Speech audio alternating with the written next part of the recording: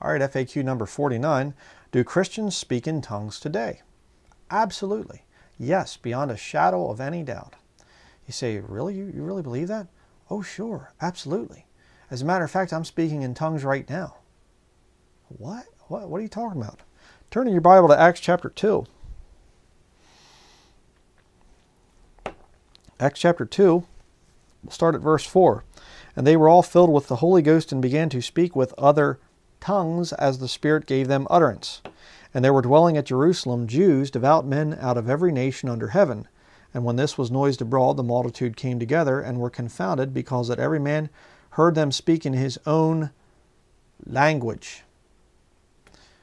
Go on down through there and the languages are listed. What are tongues? They are languages. Okay? That's all that this whole thing of tongues is in your King James Bible. And it was a real miracle to have people. I mean, it'd be like all of a sudden the Lord just allows me to speak in perfect Hebrew. Some Jews over in Israel watching the video, and all of a sudden I just start, speaking in perfect Hebrew with no accent. Would that be a sign gift from the Holy Spirit? Well, sure, it would. And by the way, if you go through the book of Acts, there are no unknown tongues in the book of Acts. And every time people are speaking in tongues, there are Jews present. Why? Because it's a sign gift. The Jews require a sign. 1 Corinthians chapter 1 talks about that.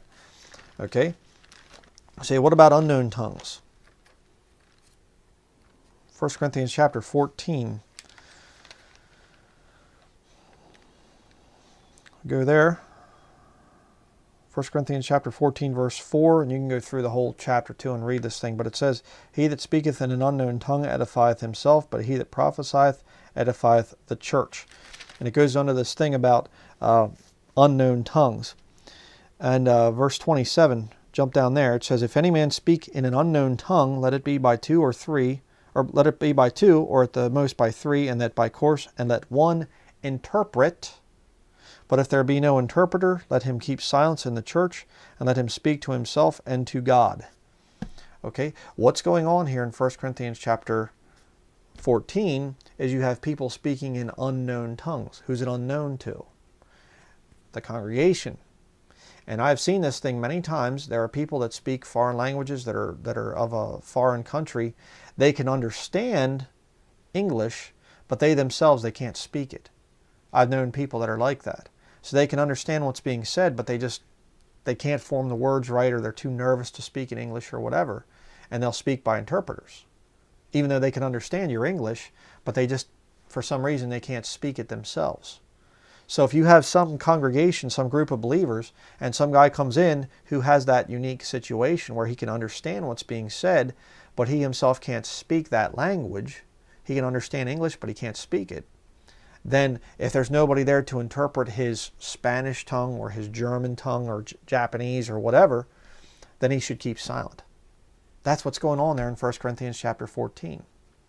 Tongues are not some kind of made-up language like the charismatics do, where you say, I want to buy a Honda, or whatever, little funny things like that, hostile untie a bow tie, or something like this. That stuff is satanic. All right, these people that come out with this stuff and they're just running their mouth like that, and then saying that's the Holy Spirit. That is satanic. If you mean that as tongues, no, those aren't tongues. I do believe that Christians, there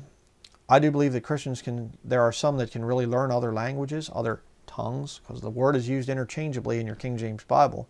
Tongues are languages.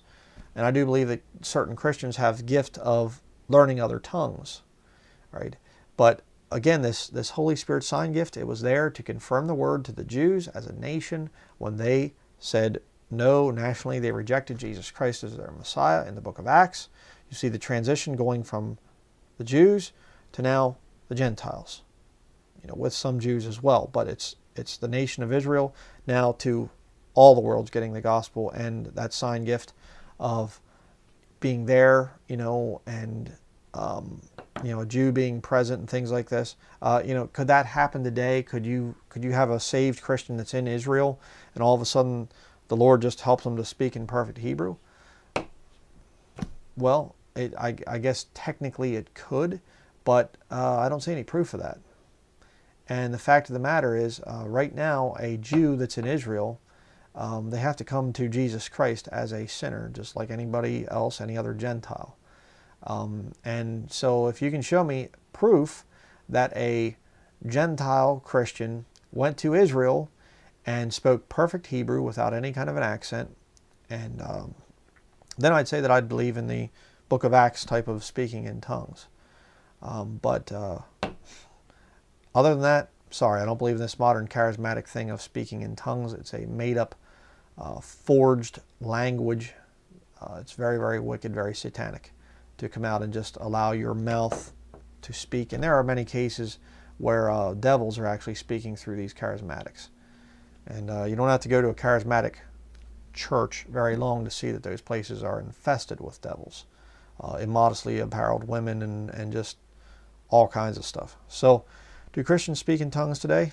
Well, we all speak in tongues. We all speak languages of some kind. Is there the miraculous sign gift? I haven't seen any proof of that. If you're going to try to do that, then go over to Israel because it's for the Jews, the sign gift for the Jews. But this modern charismatic thing is not speaking in tongues. It is blaspheming the Holy Ghost.